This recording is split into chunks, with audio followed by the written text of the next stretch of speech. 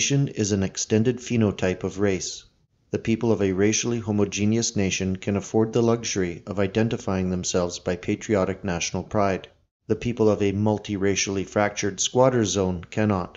They will be forced by tribalistic antagonisms and competing racial interests to identify by more primal signifiers, and those who remain committed to a deracinated higher order of national identity will eventually succumb to the undertow of ethnocentric aggrandizement and either sink into a malaise or expend huge mental and emotional energy acting tribally but thinking globally to assuage their cognitive dissonance and unresolved feelings of unease.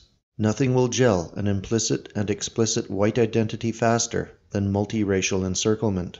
If you value the concept of an American identity and think a white identity is gauche, then you'll support staunching the decline of the white population share of America and renewing the white majority so that it sits comfortably and securely at 80% or more of the total American population. You will support closing the borders to perpetual dirt world colonization and deporting the invaders who have set up shop here at the behest of the uniparty globo-homoists who live and breathe for cheap votes and cheaper labor. It's past time we stopped pussyfooting around about this issue. Existential threats to a nation deserve existential truths in defiance.